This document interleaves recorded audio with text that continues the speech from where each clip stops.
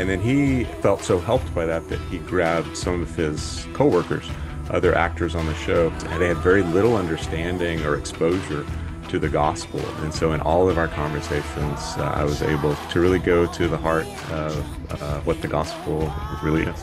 My name is Greg Van Court, and I'm the senior pastor of a Reformed Baptist church in the center of Austin, Texas, in my 13th year of pastoral ministry. You got involved with The Chosen, and that was such a fascinating story. I'm wondering if you could just describe how that happened, what that looked like. Sure, absolutely. So it was definitely God at work. I was at a music concert in Rogers, Arkansas, on vacation in July of 2021, and just open seating on the lawn outdoors, and happened to sit down to a fella who I struck up a conversation with. And it turns out he had just recently moved to my city of Austin. And so we exchanged numbers and said, when we get back to Austin, why don't we grab coffee and get to know each other? And so we did that, and found out once we got back to Austin and connected, he told me that he was an actor, and he played one of the disciples on this show called The Chosen.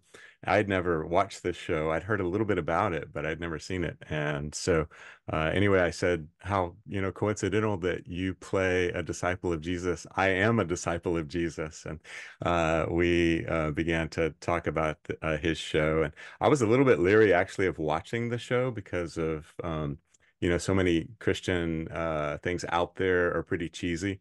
And I didn't want to tell him, that I didn't like his show, but I did go and I watched it, and I was very impressed. It was the artistry, the acting, the writing is very smart. I enjoyed it. And so we began to talk about his character. He played the Apostle Philip, and as he received the script for season 3, he was confused about what was going on with his character, began running some things by me, and I had some insights for him just knowing scripture. And that led to him calling Dallas Jenkins up on the phone, asking if he could have permission to get a copy of the script of this new season 3, which was still being edited, into my hands, and let me to continue to sort of read and give input on that, which was so exciting for me. I got to do that and help him with his character. And then he felt so helped by that that he grabbed some of his coworkers, other actors on the show, and actually brought them down to Austin. We had a dinner. There were 3 other guys, Austin, who plays Nathaniel, George, who plays John, and Giovanni, who plays Thaddeus. And this was Yoshi, who played Philip.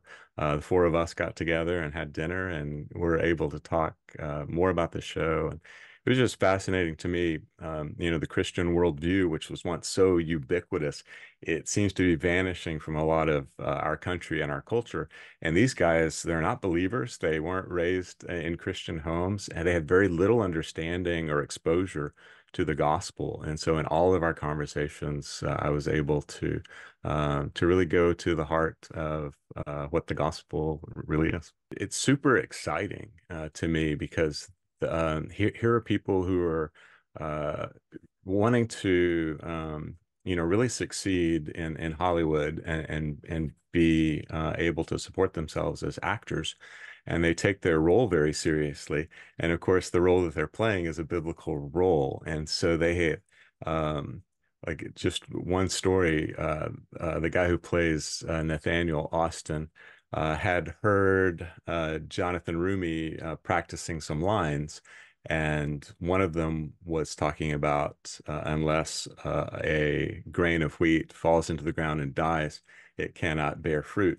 And he said he's just been puzzling over that, and what does that mean, and wanted to know. And so I was able to really explain what that parable means, and get to the heart of the gospel. So many conversations around just what they're being exposed to in the script, in their preparation for their characters, leads to be able to talk about, the truth of what it is that they're portraying. how can we share the gospel with people who God just randomly puts in our path? And maybe they're people who, are very different from us, come from very different backgrounds. Yeah, I think it's actually easier now because we don't have the Christian worldview undergirding all of society. And so I would tell other believers out there, don't assume that the person next to you knows what the gospel is and even knows about the death and resurrection of Jesus. Some very basic things are just not known anymore. And I'm constantly surprised. Even when I was talking to some of the actors on The Chosen, they didn't know where the story was going. And when Mhm. I began to, talk to them about their characters and how they're going to scatter and abandon, Jesus in his darkest day, they didn't understand that there was going to be a betrayal and a crucifixion, and said, one of them said, "Wow, this show's going to get pretty dark," and just didn't know. And so I think that there's opportunities to share some real basic facts about the gospel, Jesus's virgin birth and life and death and resurrection, ascension and coming again. Just some very basic Christian truths that are maybe have never even been heard before by people. And I have found people more open to discussing those kinds of things rather than being turned off. Uh, they're genuinely interested. So, like in my situation with meeting Yoshi, it was just at a music concert, and so if I really love music. If there's some interest that you have, whether it be art and going to a museum, or I think that there's always so many opportunities to talk to people and just take time to get to know them and love them. And it's easy to go from there to talking about Jesus. I have a question for you. Yes, yes.